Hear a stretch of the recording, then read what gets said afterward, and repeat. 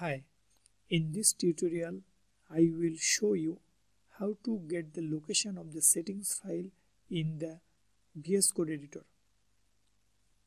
Suppose you have installed some extensions for the VS Code editor.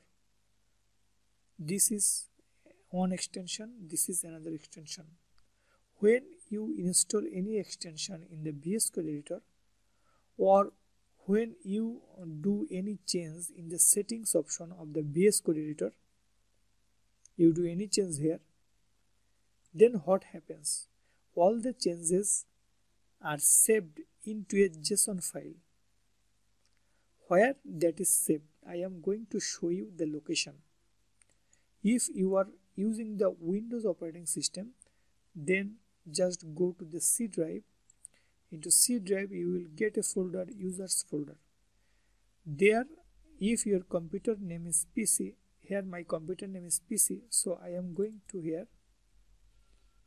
and then you will get a hidden folder app data. Make sure you have these hidden items enabled so that you can see this folder. Go into that folder, you will see another folder roaming. Go into there, you will see a code folder. Go there, you will see a user folder.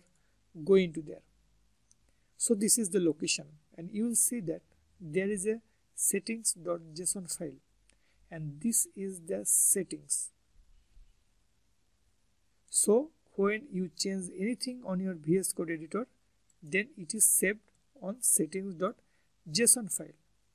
You just save this file in order to use it into later time. If you want to reinstall your Windows operating system, then just save this file into a safe place, so that after reinstalling your Windows and after reinstalling your VS Code editor, you can just import this file and all your previous settings will come back. I hope you have understood what I was trying to say you. Thank you.